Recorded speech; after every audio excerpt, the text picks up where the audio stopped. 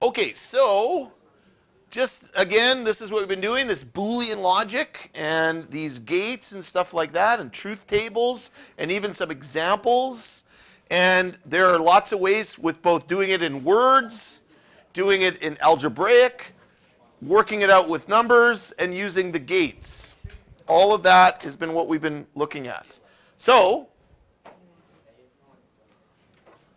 if I put this, okay, give me an example of what it would look like in algebra.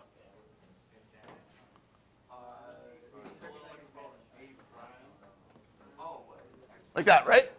Yeah? Okay, let's do this one. And we'll use x and y. Tell me what to do.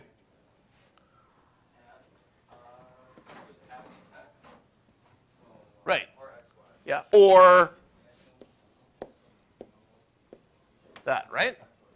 Okay, now or. What do I do? Right. Okay. Now, tell me the gate symbols. What does the NOT gate look like? Yeah. Or, don't worry, what can you do on the IB exam? You can do this.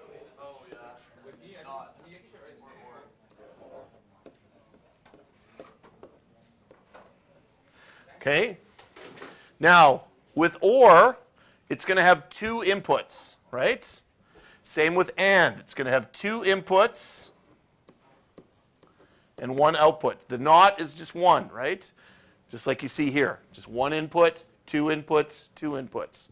The proper gates, okay, is this is AND. This is OR. This is NOT. Okay?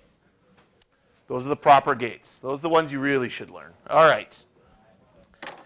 And now comes something else. You saw a preview of it, where you could take a regular gate, like this one, and just put this on the end.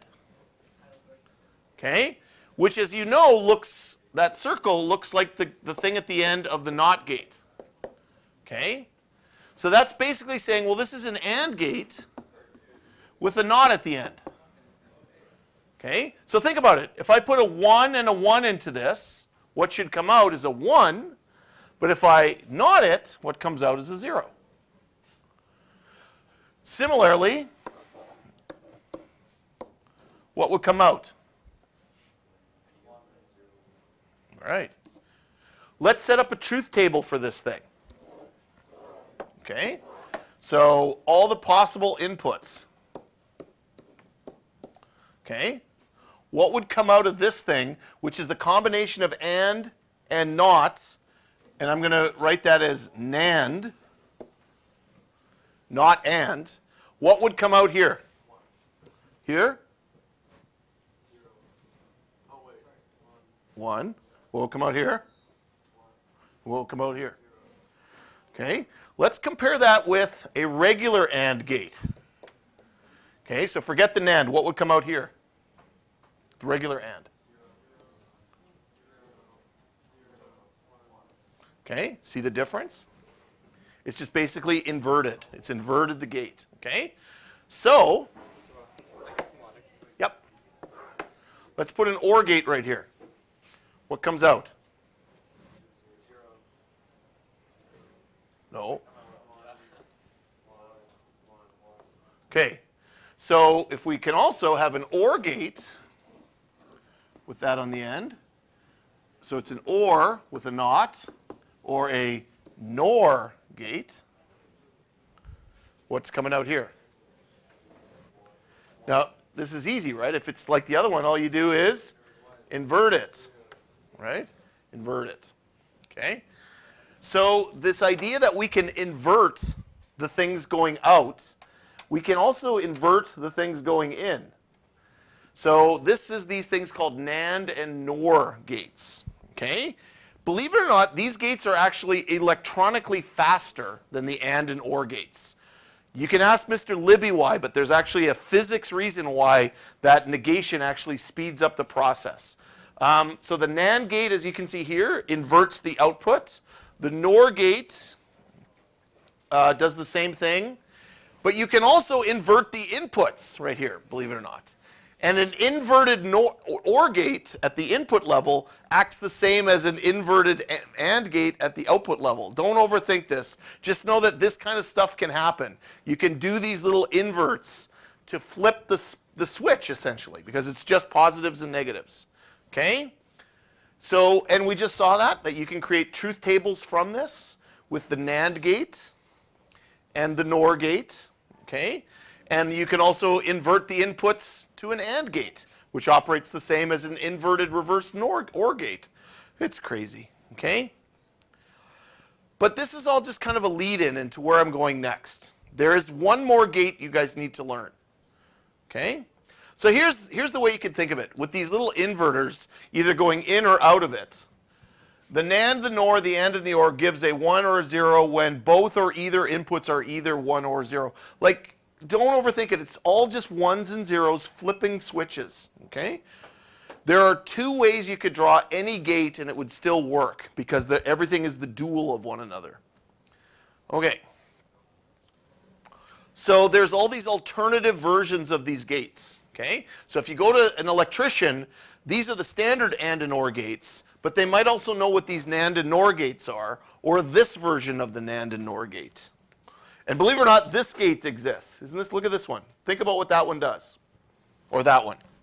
What's it doing? It's flipping it when it goes in, doing something with it, and then flipping it when it goes out. There is. There is when you put it together into larger circuits. Okay, that actually used to be in the old curriculum, but I can't really go over that right now. That's extra. Maybe on one of our new extra days, I could go over some of that extra content with you. Okay? Okay, actually I'm going to skip through this because this won't matter. Okay? All right. This leads to the final gate that you guys need to know called the exclusive OR. Okay, so forget computer science. What does the word exclusive mean? Use it in an example. Where would exclusive be used? Exclusive deals. It's exclusive to females. Country clubs could be an exclusive club for only certain people who pay their membership, right? It's sort of a, you know, like exclusive means it's kind of uppity, right? It's kind of like you're only allowed in if you're part of this exclusive club. So with the OR gate, we're going to make the OR gate exclusive. And the way we're going to do that is it basically changes around that says that this will give a 1 if one of the inputs is a 1 or the other one is a 1, but not both. Now here's what I mean by that. Hang on, let me jump over here. A regular OR gate, okay, so if I do this, X or Y, and let's think about possible inputs. So it could be 1 or 0. Actually, sorry, there should be one before that. So there'd be 0 or 0, 0 or 1, and 1 or 1. Okay? What's going to be the outputs in a regular OR gate? 0, 1, 1, 1, right? With the exclusive OR, okay, it's the same idea, but the symbol puts a circle around this, okay? What this gate means is, so this is your regular OR gate. With the exclusive OR gate, it says it will generate a 1 if one of the inputs is a 1 or the other one is a 1, but not both. So what would be the sequence here? Right. So it's a slight variation on that gate, that it means only if one of the inputs is a 1 will it exclusively generate a 1. Okay? It is a useful gate for building up logic as well. The symbol for this thing is the regular OR gate, but it adds just a little sort of space in it there. That's the symbol for exclusive OR. But you guys don't need to know that, because in your IB exam, you can just draw a circle, and you could either put that symbol in there, Or you could put the word exclusive OR, which is too hard to write, so they shortened it to this. X for exclusive, okay? Cool kids call it the XOR gate, okay?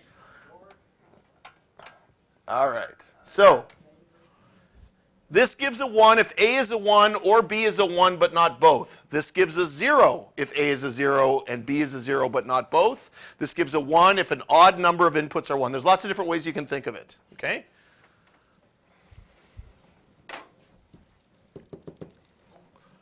Okay, so that's that exclusive OR. There's actually also an exclusive NOR, okay? But again, that's just, again, they got all these different versions of these gates where they negate or flip the inputs and the outputs, okay?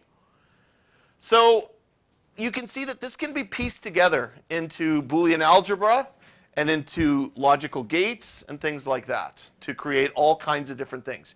If I had more time with you, I would explain why they've built these types of gates. The whole purpose of these logic gates is to eventually build an adding machine. That's all they really need to do, is they build all this logic to generate an adding machine, okay? So let me just skip through a lot of this, okay? You can see here in the notes it explains all that and how that can all piece together. But let me tell you kind of why this is important, okay? So again, a couple examples in the notes, but here's why, okay? If we think about an adding machine, it's going to need to add two numbers. And really, if we can make a machine add two numbers, we can build an entire math system from that, like I told you guys before, right? Because if we can add, if we can add 5 plus 4, we can get an answer. If we could want to do 5 times 2, we would just go 5, right, plus 5. Or 5 times 3, 5 plus less than 5. If we want to do 5 minus 4, we could just do 5 plus negative 4. Right? And division, everything would be built up from adding, okay? So, with binary numbers, if everything's adding, what are the possible things we'd need to add? Well, 0 plus 0, 0 plus 1, 1 plus 0, and 1 plus 1, right? And we generate results. 0, 1, 1, and 2, which caused a carryover, okay? So the way it works is, what would be the logic of this? When would I generate a 0, a 1, like, what does this look like? Which, other than the last one, and with the last one, let's just sort of separate it into 2 digits. So there was a 0, and then a 1 was carried over, okay? Does this sequence look similar to you? Like if I was to put this into a truth table, 0, 0, 0, 1, 1, 0, 1, 1, and 0, 1, 1, 0. Have you seen that before? What is this right here? Which gate is doing that? Exclusive OR, right? The exclusive OR is what's doing that. So the exclusive OR generates the answer to an adding question, except for that, the carryover bit. When would the carryover bit be generated? What gate would generate when 2 1s we get a 1? Or actually and, right.